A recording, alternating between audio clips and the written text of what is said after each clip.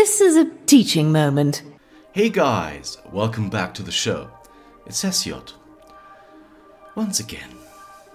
In the last episode, we took a look at our team that is going to play on our pitch of the case. And now it's time to go for the real deal. We are starting the assembly and I hope it's helpful for you. So let's get things going. Alright, so here we are. I have prepared some things. Actually, it's just one thing. Make sure to use the box that comes with your motherboard to support the process of installing the components on it before you put it in the case. It is anti-static and it will prevent your surface that you work on from being scratched. The first thing that we are going to do is install the CPU, and that's actually quite easy. The first thing we are going to do is push this lever down here a little bit, this little handle, and then we can do this. Once you've opened the CPU socket, which this is called, make sure that the pins, you don't touch the pins which are in here, and have a look at them. Are any bent or anything? But in this case it doesn't seem to be the case, so we are going to go with that. The next thing that we are going to do is pick up our CPU and we are going to insert this. The important thing is there is a triangle up here and a triangle down here on the socket, so we want to line that up. So put that in. Has a little bit of a wiggle, but that's fine.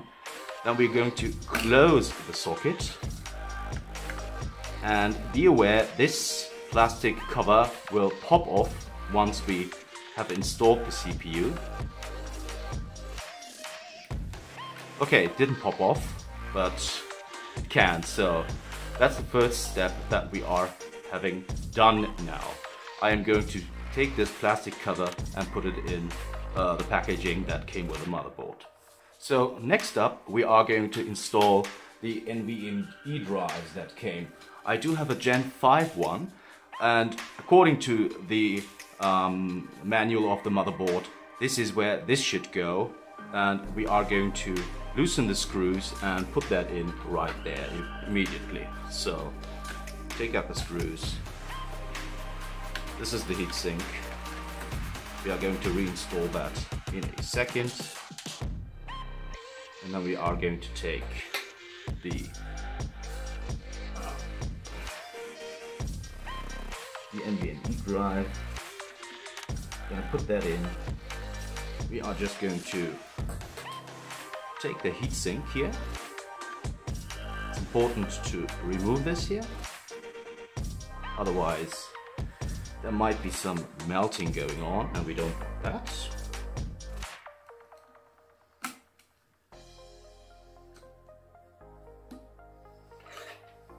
And secure this screw as well.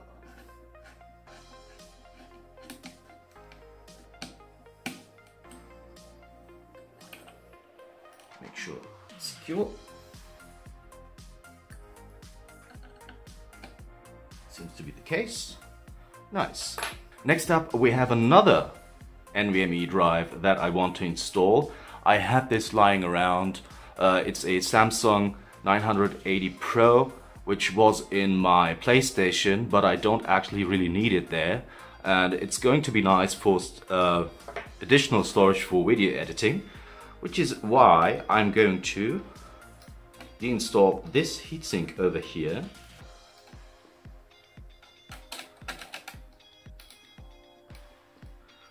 Because we do have actually 4 M.2 places that we can go with this.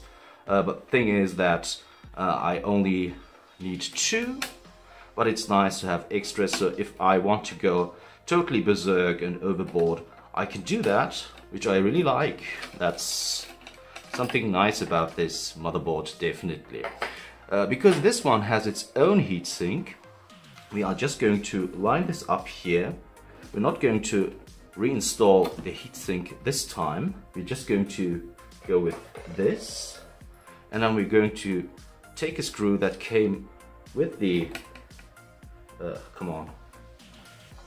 came with the motherboard. Here we are. Alright.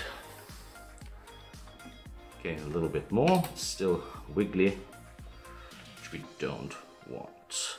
So if you are going to install yours without a heatsink, if it doesn't have a heatsink, don't forget to put out the plastic cover on the thermal pad. Okay, after the storage, it's now time for our memory, which are going to be inserted here. But be aware, you can't randomly select which banks you want to use. Actually, on my motherboard, we do have a little diagram here that says this bank here and this one should be used first to get optimal performance. And of course, we like optimal performance, we want to actually do that.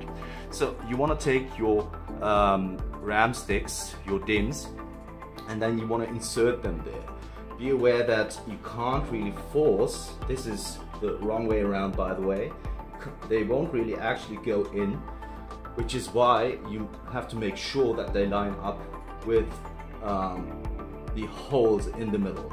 So you want to insert them the correct way, which is like this, and then it's just some firm pressure, and then you will hear that satisfying click after having inserted the RAM. It's actually pretty easy.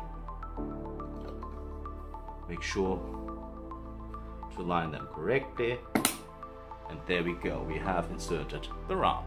Alright guys, so next step is going to be installing the cooler. Little funny story, I actually didn't have a proper screwdriver in my toolbox, so I had to go out and get this little sucker, and now we are prepared to do some stuff. I also use this screwdriver, which is a really nice one by the way, to tighten the screws on the NVMe heatsink here and the NVMe drive over here. So the first thing that we are going to do is we are going to loosen the brackets for the stock cooler from AMD. Once we have removed all of the remaining brackets, which we just have done, we are going to put these standoffs here.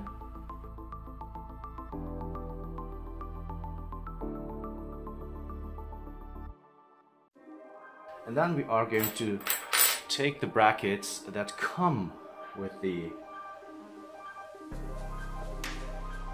wait a second, is this correct? I guess so. So we are going to take these, and we're supposed to put them in here. Take the other one. We're gonna fasten them in a second, secure them correctly. This is just to have them there already. And then we're gonna take a screwdriver, just tighten them, and have them sit there nice and snug. Right, so this seems firm. Alright, so next up we are going to apply thermal paste or thermal grease, whatever you want to call it, and I'm going to go like this and this.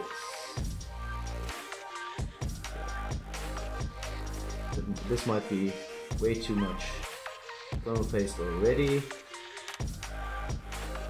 I don't know. I've watched actually quite some videos on this, and there is no actual real method, it seems. Okay, this seems to be everything we have in our tube anyway. Alright, so I suppose it's time for the heatsink. It's very important. Take off this when you want to install a heatsink, and we want to put it over there. Don't worry about the thermal paste, it's going to spread out itself anyway once we have secured the heatsink properly. And this might be a little bit finicky. We're going to have to put the screws in here.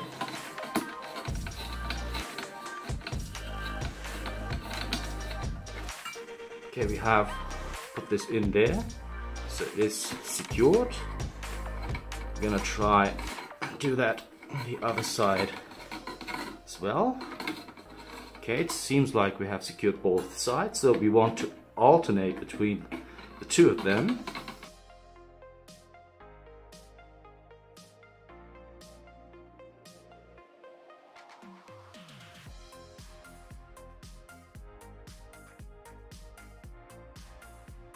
And we have reached our limit over there, and well, look at that, just really nice and snug. Next up are the fans that need to be installed, because passive cooling isn't just good enough with this thing. We want to make sure that we want the logo to face where the ink comes in, which is here. The air take is going to be on this side of the case, and the motherboard is going to sit right up there. I'm just putting on these here, which come of course with the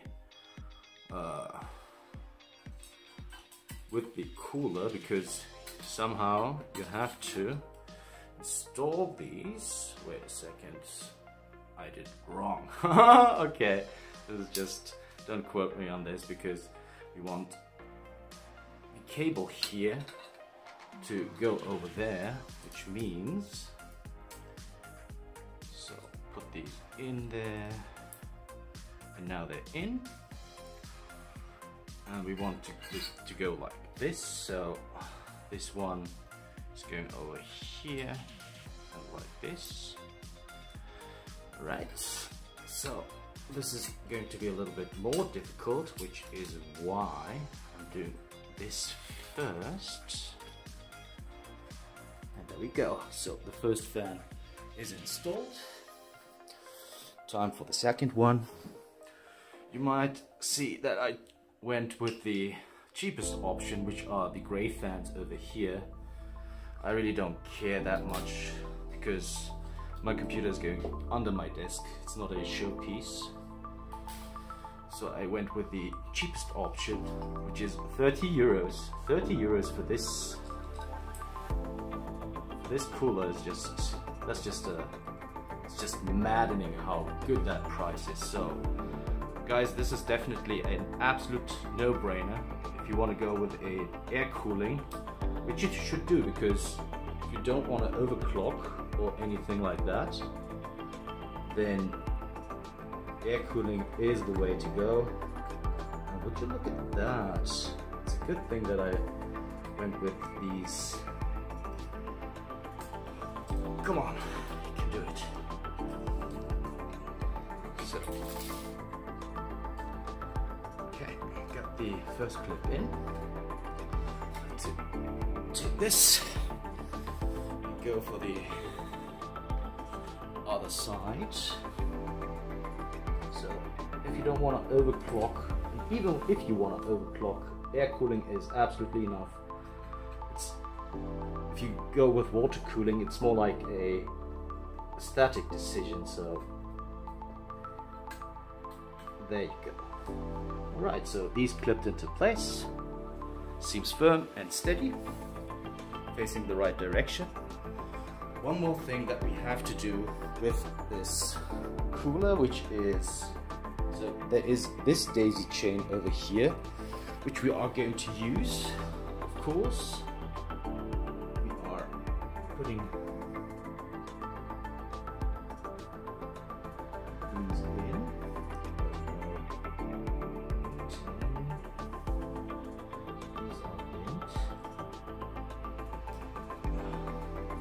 Matter that badly.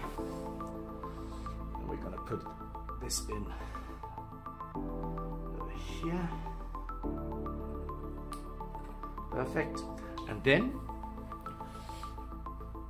we are going to take this daisy chain thing and we are going to put it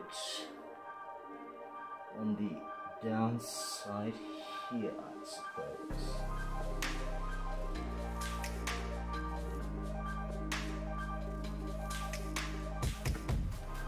Now we're done. One last thing, when you install your cooler, make sure to put it in the right direction, in the right spot, because I put it in the down left one, in the bottom one. The upper one would be for water cooling, which I don't use, so I think, yeah, it seems like it's pretty nice out here, so that's a good thing. Alright, we are all set with the things on the motherboard, for now at least. We are going to install the GPU too, but we are going to do that once it is in the case. Right now we are done with the thing and we are going to put it aside and we are going to start to prepare the case. Alright, so this is the case as it was shipped. I'm going to prepare this now a little bit at least. I'm going to take off the top and I'm going to make some other adjustments because right now it is in water cooling mode and I will have to put some screws in other places which I'm not going to show you because it's just boring. So see you in a second then. Alright guys, so here we are. I have prepared the case. A little funny story by the way. I actually took a break for 2 days right now because it was holidays here in Germany and I lacked this here. This is a very long screwdriver as you can see, and I needed that because I had to flip the IO shield over here. I had to flip that around to get this thing into air cooling mode, and also these standoffs here, they were down here. Maybe you can see it if you zoom in or something, or maybe I will zoom in. So there are these arrows pointing up. That's for air cooling mode, and in default this case comes with water cooling mode, which is the arrow pointed down. And I had to take care of that, and I needed this incredibly long screwdriver for that, and well, that was an ordeal, I can say. Doesn't matter though, because right now we are about to install the motherboard and we are going to do that right away, and afterwards we are going to start taking these cables and put them on the motherboard. So let's get started. Take the motherboard, which I have over here, and we are going to... Oh, this is wrong. This is not supposed to be here because that's what the IO shield is. So we are going to take that over there, and then we are going to put the IO shield in place, which should be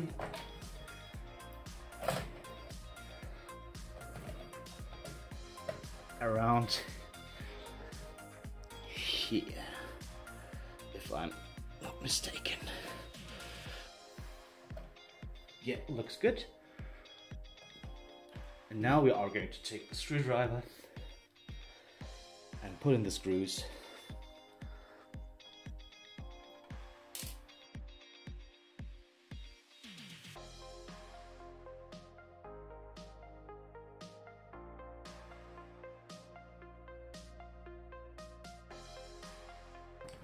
Alright, so that's it.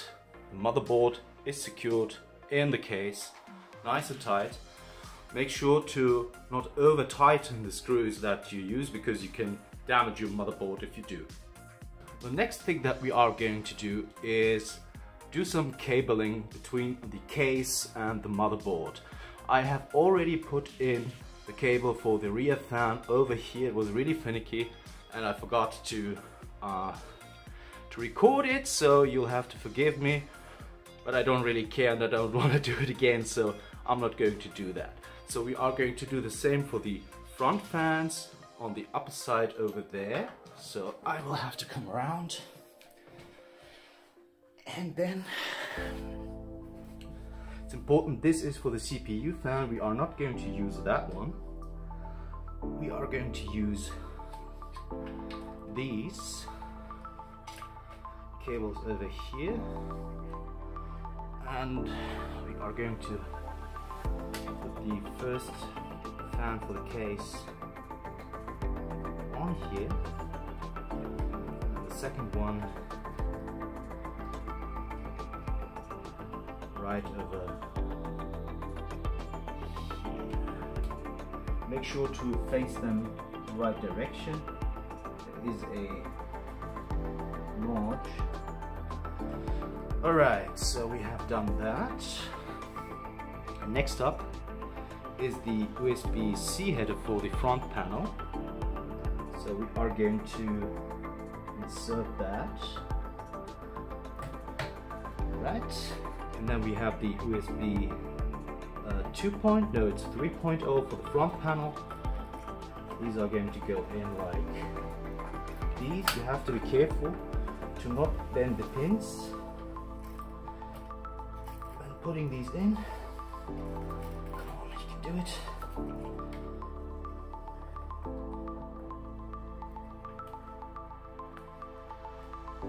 Next up is the audio header over here. You want to put this over here, facing up.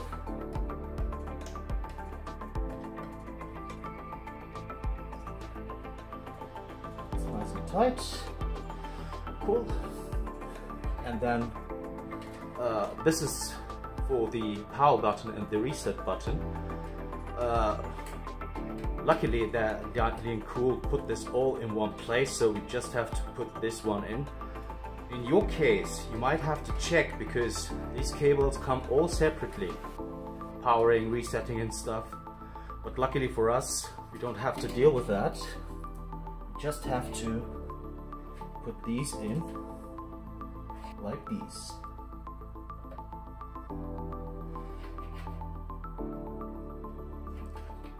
And then for the time being, we're done. Okay, so it's time to pre-assemble the power supply, which is modular.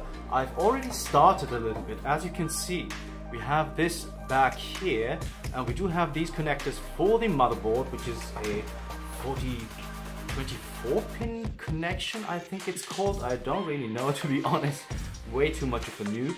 So there is this cable for the motherboard, then we do have two cables for the CPU, and it's important that I connect them correctly, but as you can see, you can't really mess it up. This is the end that goes into the power supply, and this is going to go into the motherboard for the GPU. And we will have a second one, which is basically for overclocking, which I'm not going to do, but can't hurt to have all the cables installed. So this is going into the power supply, and one of these is going to connect with the motherboard for the CPU. And after we have done that, there are three PCIe cables.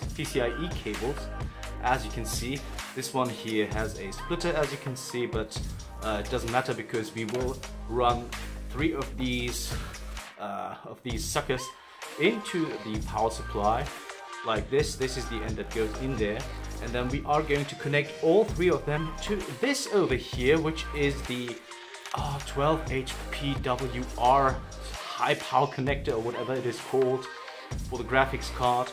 We are going to connect all of these in here, and this is going to click into the graphics card to make sure that we have enough juice for our GPU. So I'm just going to start and connect all of these to the power supply. So this is a CPU. I'm going to join the CPU ones up here, and this is also a CPU one, I think. Yep, that's a CPU one. So we are going up here. Make sure they sit in nice and tidy. one last thing. This is a so-called SATA Molex, apparently. It came with a power supply, but since I don't use any SATA drives or RGB, I don't care for those, and I'm just going to put them back in the box. Alright, so next up is the PCIe cable. I'm going to connect this right here. Then right here. And last but not least, this one right over there. Alright, so we got this cable here, not this one, but this one, this one, this one, and this one. These we want to connect to this one, so we are going to do that immediately, so I won't forget. So number one, this is number two,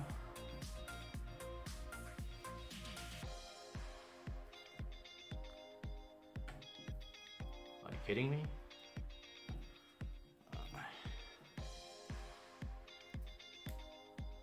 Okay, it clicked into place, which is nice. And now we have the third one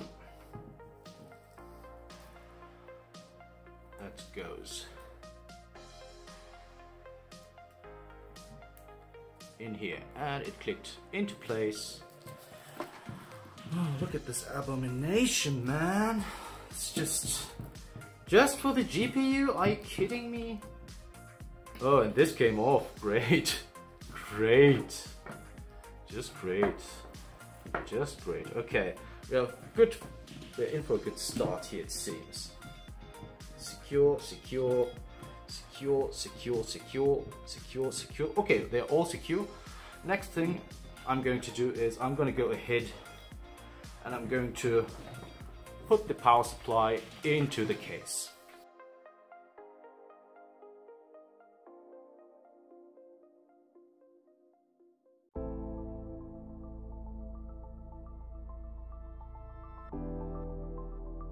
Alright, make sure to secure this. This is very important. It's your goalkeeper after all, right? So here we are. I have prepared pretty much everything. So we have to install these last cables, and then we will have to put in the GPU, which is going to be a lot of fun. So let's get started. GPU.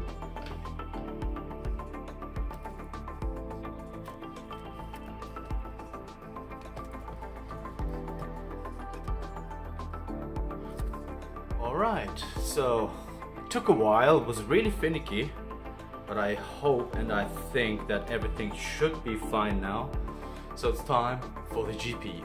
Okay, so here she is. Would you look at her? Oh my goodness, I forgot to take off the tape.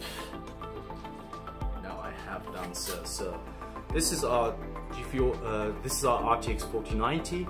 We are going to cram that in there. But before we can actually cram her in, we will have to use this here. It comes with a friggin' support bracket, can you imagine? It's so heavy that maybe it doesn't really need that thing, but I will install it anyway because it might sag and that's going to be just not that great. So, alright, let's go.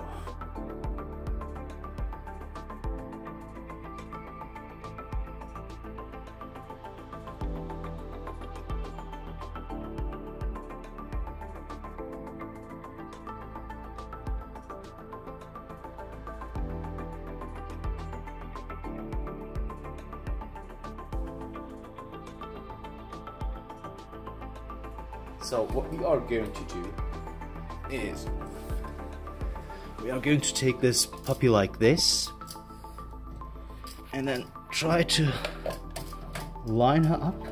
Have I forgotten? Yes, I have. Don't forget to open up here. like I just did, because that's just plain unintelligent, so don't do that. Okay, so we have lined her up. And she's in, which is great. The next thing that we are going to do is we are going to install this bracket over here so she won't sag.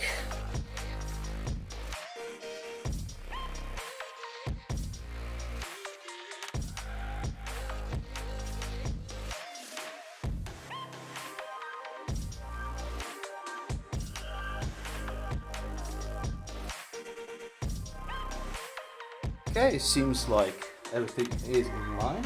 So the last thing to do is take this cable over here, and we want to line that up with this over here, and then put her in. Hopefully hear that.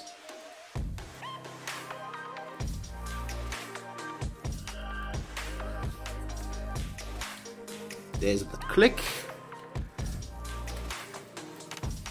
I hope we have enough clearance over here, but everything seems to be fine.